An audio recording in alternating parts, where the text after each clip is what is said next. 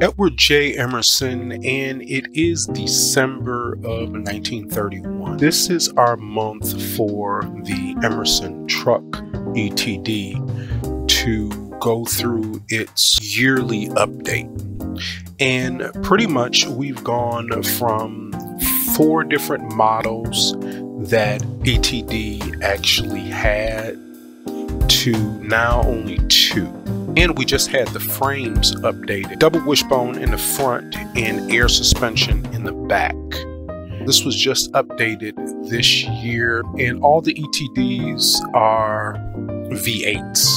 None of them are V6s or anything like that. Well, actually, there's a straight 6, but we discontinued that. Titan motors just got updated.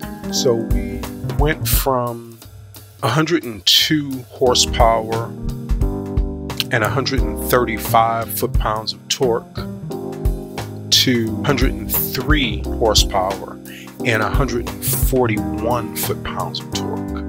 Now, we did have a manual transmission for the Titan trucks, but that transmission did not work out very well. It made the vehicles extremely slow.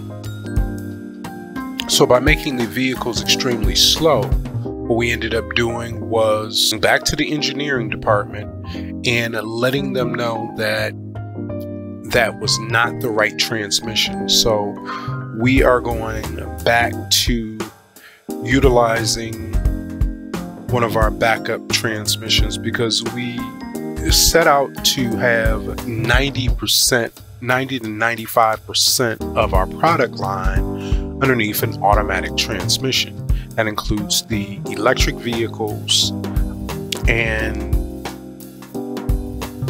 all of the trucks and all of the luxury vehicles.